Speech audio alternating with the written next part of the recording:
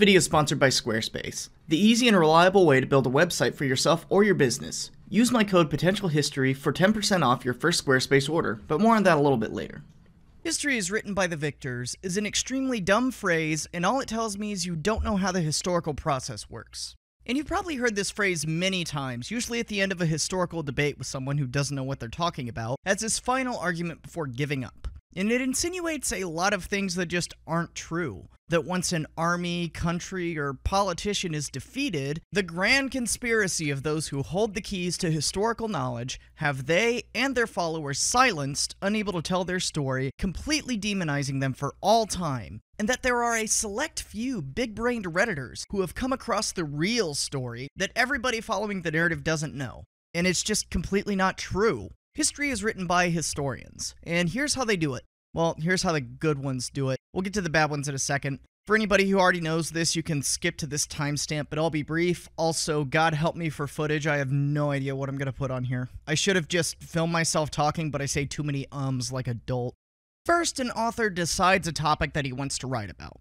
Note, just a topic, not necessarily a thesis or point of view yet. A good historian isn't out there to prove anything, he just wants to investigate a certain thing, and the thesis comes later once he's found evidence of what happened and later makes an argument. He then goes and looks at sources. There are two types of sources predominantly, primary and secondary. There's also tertiary sources, but these are the main ones. Primary sources are sources that were made during the time of the incident or by someone who was there. Secondary sources were made after the fact using primary sources normally. So our historian here is going to be making a secondary or tertiary source. Now, is he going to just copy down what the primary sources say and take them as fact? Nope! He's going to pick out the sources that he sees as most reliable and use them for the basis of his work. How does he do this? Well, there are lots of ways. If we're talking about World War II, for example, some of the most reliable sources you can use are the interdepartmental memos or reports. Armies sizing up the effectiveness of their vehicles, talking about what happened at a particular battle, statistics, maps of troop positioning. Anything used by one side to assess its effectiveness in the war.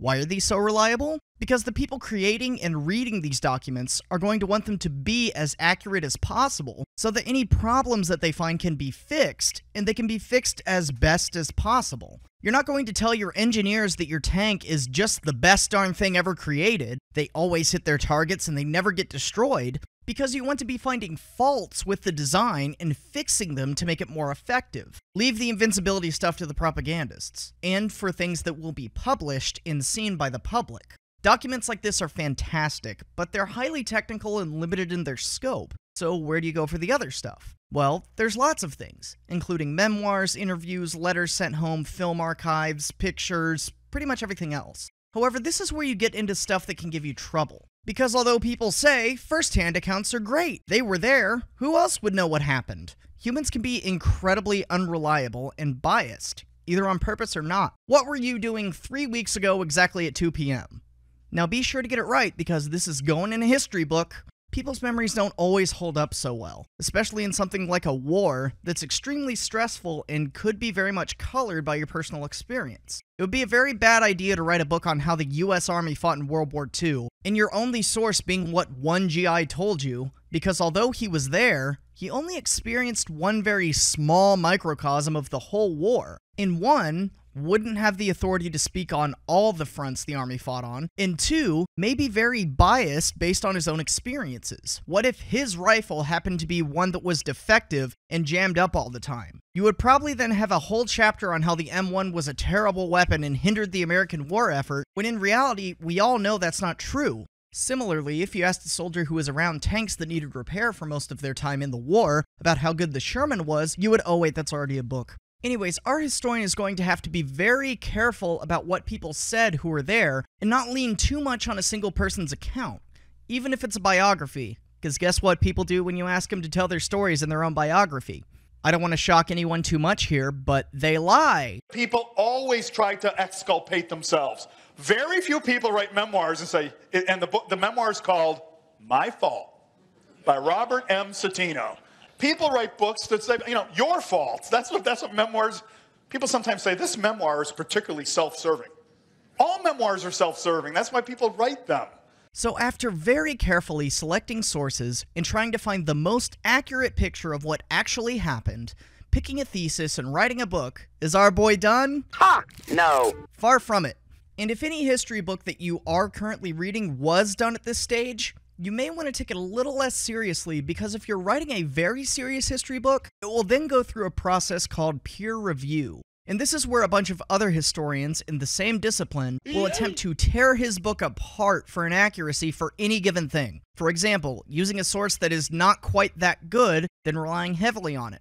Go rewrite every part, if not your whole book, that use that as a source, or it will not pass peer review. And the people that are reviewing your book aren't just doing this as a favor to try to make it better. They are professional historians whose careers live and die by their ability to both write and size up reliable historical material. So they're not just doing this as a kindness. Their review process and making sure they do it correctly for any books with their name attached to it will make or break their career. If our historian puts a book out full of a bunch of myths, not only will his career be trashed, the careers of everyone who reviewed it and said it was a reliable source of information will trash their careers as well. So suffice to say that the peer review process is not just a quick rubber stamping. It's a serious process by the discipline, and if you make it through, you have written a very good book. And anyone who wants to read accurate history should be reading books like these that went through this process. And in this process, I hope it's noted that there was not a step where the author had to check with the winners of whatever thing he wrote about to see that they were okay with what he wrote. History is written by people who use sources and list them in the back of their books. All right, here's the 411, folks. Say some reader is dissing your... historical facts. You just give him one of these. There are plenty of books telling the stories of the losing side. It may not be the story you want to be told, but have you ever thought that maybe the reason the story you want told isn't told in very good peer-reviewed books because it didn't happen the way you were convinced it did? Maybe? My name is States' Rights. You can actually find books that do tell these stories of the losing side, even the ones that are factually inaccurate. David Irving has written many books that range from flirting with to full-on glorification of the Nazis. It turned out he was completely making up his sources, trial transcripts down below, but he was completely allowed to publish the, quote, other side of the story and all its inaccuracies, and nobody stopped him. There are a great number of German army memoirs that have created untold numbers of myths that were published and read by millions. The U.S. Army asked Franz Halder, German Chief of Staff, to helm the writing of the U.S. official history of the Eastern Front after World War II, and just let him and his buddies say whatever they wanted to.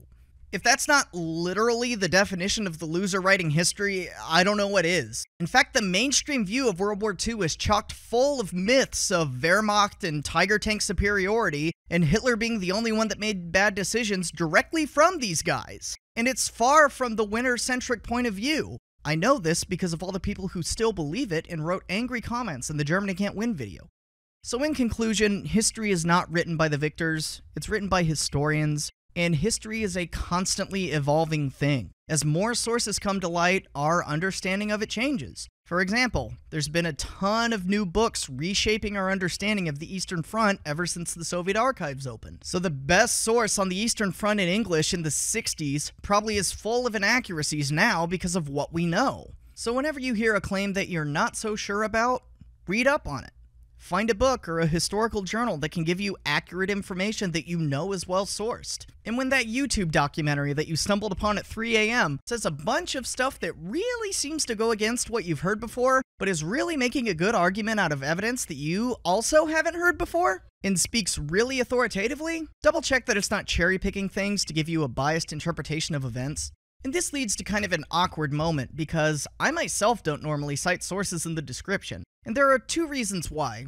One, I see these videos more as a form of entertainment and would discourage anybody from using them as a form of historical research. Two, when I do make big claims and want to back them up, I tend to mention where I got the information in the video and point people towards a lecture by the author whose book I thought was really good. Because to me it makes sense to stick with the medium. If I tell someone to go read a book, they probably won't. But if I send them to a video, as they're watching a video, they might like it and go read the guy's book. And I always make sure that I send them to a video of them speaking on the topic that the book that I read is about to show my points. But in the future, I will start citing more often. as when you make such wacky out there claims as small country couldn't kill big country, you need to back it up with a ton of evidence and maybe not just put it in the video. Anyways, thanks for watching, and I hope this helps you in your future historic studies. And because it's inevitable, hi Reddit, did you like my video? Be sure to write 20 paragraphs about what you think and how I'm an idiot. I bow down to your large brain. This is a Reddit moment. So, as you can imagine, a lot of the discussion on this topic and debate surrounding it has taken place on the internet. And if you feel strongly about it as I do, one of the best ways to get on top of the issue and get your ideas out there is with a website, for all to see your thoughts and arguments. And one of the best tools to get started on this sort of endeavor is Squarespace, the sponsor of this video. Squarespace is an all-in-one platform to build and personalize an online presence, from websites and online stores to marketing tools and analytics, with a great focus on easy customization of your website for whatever you need it for, from promotion of a small business to fighting dumb historical myths that refuse to die. Doing so with a very user-friendly interface, even if you haven't done anything like this before, with an almost overwhelming amount of options to change every detail of every page, with a large catalog of starter templates catered to any type of website you're looking to build. You can create your own online business or side pages to sell products, with detailed analytics on inventory and sales that can connect to your social media accounts for easy sharing of your content. I'm planning to launch my own site with them towards the end of January, and the experience doing so has been very easy, and I've been able to create exactly what I had in my head. If you want to make your own site for anything from what I listed previously to anything else under the sun, head to squarespace.com for a free trial. And when you're ready to launch, go to squarespace.com/potentialhistory and use code potentialhistory to save 10% off your first purchase of a website or domain. Thank you to my patrons on Patreon, as always, for the channel support. I have had many long discussions with them about our mutual hatred for this phrase, and hope they like the video. Be sure to tell me what you think of all this down below, and I'll see you on the next one.